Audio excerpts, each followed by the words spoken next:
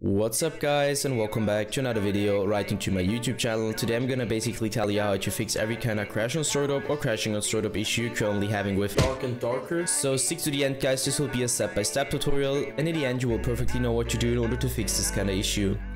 Before we start right into the video, I just want to let you guys know that I would really appreciate it if you would just leave a like, a comment or a subscription right into my YouTube channel. It would really help me out as a little YouTuber as I am.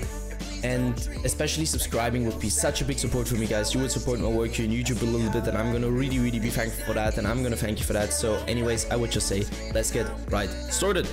So the first step I would recommend doing for everybody is gonna be to navigate to the very bottom of your screen, where you're gonna right click your taskbar and open up your task manager. Next step is going to be to navigate to the top left corner of your screen, clicking onto processes. And once you click processes, I want you to click one of those random processes. And once you clicked it, you're going to type in, using your keyboard, the name of your game. If nothing pops up, it's good for you. If something pops up, simply right click and hit end task. Once you're finished with that, I want you to enter task manager again. Next step is going to be to take your launcher shortcut on your desktop or your in-game shortcut on your desktop, and if you don't have it there, simply navigate to the bottom left corner of your screen, click onto the Windows symbol and use your Windows search function in order to find it. So once you found it, drag it right back onto your desktop, take it, right click it and hit run as an administrator. Once you click run as an administrator, your game will pop up or your launcher will pop up, and I want you to launch your game over the launcher.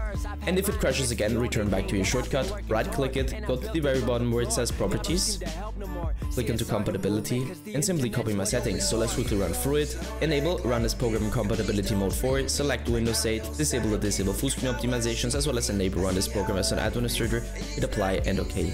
I would personally recommend to reset your PC afterwards, and once it is restored, you should be able to see this little administrator symbol right into your shortcut. What I want you to do next is going to be to launch your game over the launcher, launching game instantly, and this will probably fix your issue. Yeah guys, that's it for the video. I hope that I could actually help you out of this one. If it was like that, just leave a like, a comment or a subscription. I'm gonna really be thankful for that, and I'm gonna thank you for that. So anyways, I would just say have a nice day, see you at the next one, and bye.